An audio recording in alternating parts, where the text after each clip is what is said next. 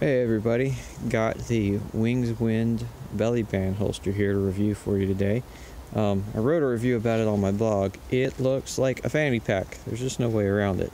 The nice thing about this fanny pack holster is that if you look at it, it is ambidextrous.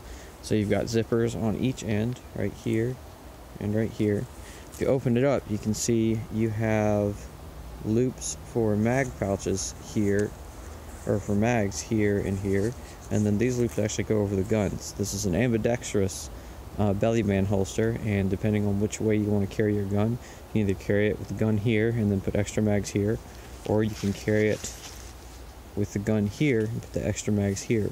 Not only does that mean you can wear it if you're both, if you're either right-handed or left-handed, it also means that if you're left-handed and want to carry it behind your back, you can just stick it in like it's right-handed, or if you're right-handed and want to carry it behind your back, you can stick it in like it's left-handed, because the gun will have a reverse grip and it'll still be good, which is nice. My other bellyband holster doesn't have that, so if I want to carry behind my back, I just can't do it. I can do that with this. That's pretty nice.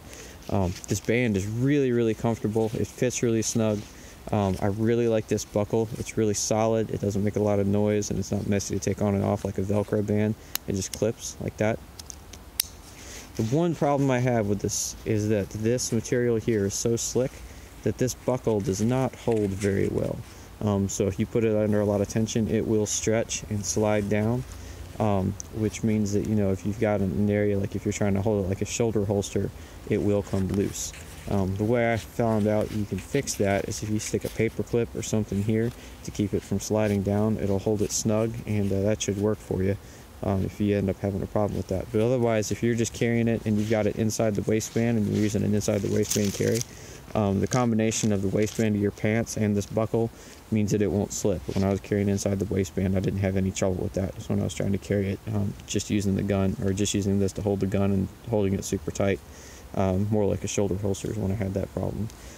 Definitely a good holster, worth the money, and I recommend picking it up.